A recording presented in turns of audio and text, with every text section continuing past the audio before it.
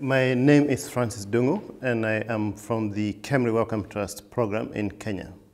The Cellular Immunology Group includes scientists who are studying the cells of the human immune system and the products they make in order to understand how people become immune to disease, either following natural infection or immunization. So this group has got people who are working with HIV and other viruses. It's got people working with malaria, and there are also people working with malnutrition. I'm personally interested in malaria and malaria vaccines, and so my work includes understanding naturally acquired immunity and picking whatever lessons we can learn from it to develop a malaria vaccine.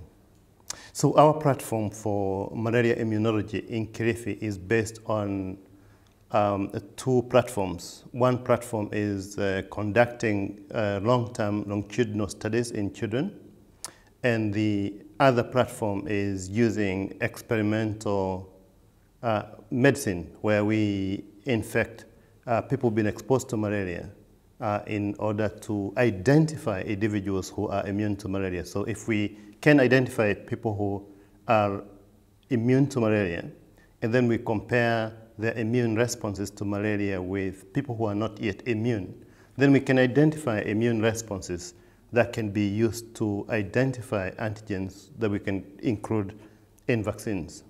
Another way that my work would help in developing malaria vaccines is helping in understanding why it is so difficult to immunize people who live in endemic areas. So one of the things that we've learned in the last few years is that if you develop a vaccine in Oxford or in America, and those vaccines actually tend to work quite well in animal models and in malaria-naive individuals, but when you move them to malaria endemic areas, they're not very immunogenic and they're not as protective. And so it appears like prior exposure to malaria modifies the immune system, making it more difficult to immunize people. And my work is also trying to understand what that modification is and how it can be counteracted in delivering an effective vaccine. So one of the most exciting research projects that we've conducted in Kilifi recently is comparing the immune response to malaria in individuals who are currently infected with malaria. So people who are living with constant infections. You know, these are people who are being persistently infected, or they have chronic infections.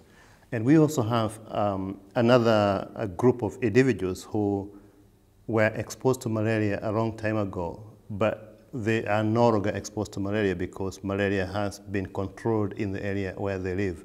So in other words, it's like comparing malaria, immune responses to malaria in individuals who are currently living with malaria and individuals who were historically infected a long time ago.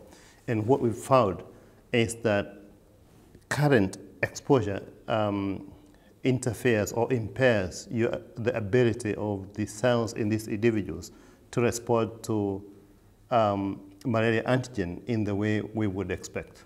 So in the last 5 to 10 years, one of the great things that have happened, of course, is that so funders like the Wellcome Trust have decided to support experimental human medicine. That is, for infections like malaria, where it's easy to treat the disease, then you can infect people who are semi-immune to malaria in order to understand immunity to malaria. And that is one of the things that we're doing in Kenya at the moment. And that is very exciting because the immunoepidemiological studies are happening in the field are confounded by many factors that makes it hard to make conclusive decisions on which immune responses or antigens that we can use for vaccines. So other things that I have lines of investigation that have come up in the last 5 to 10 years is that we've seen improvement in high throughput technology for screening antigens that can be included in vaccines, and I think that is also quite good. And also in the world of immunology, people have learned how to make human monoclonal antibodies, and these human monoclonal antibodies, especially in the case of HIV, autoimmunity, and cancer, are actually being considered as therapeutics, immunotherapeutics. And in some cases also, like infectious diseases, we can use these monoclonal antibodies in the discovery for antigens that could be used in vaccines. And I think that is also quite exciting. And in some cases, the same monoclonal antibodies can be used to block any undesirable immune responses that may result in the immune response causing disease or interfering with immunization. I think it is really important for us to understand naturally acquired immunity to malaria because, as you know, malaria continues to be a major public health issue in the countries in Africa and in Southeast Asia.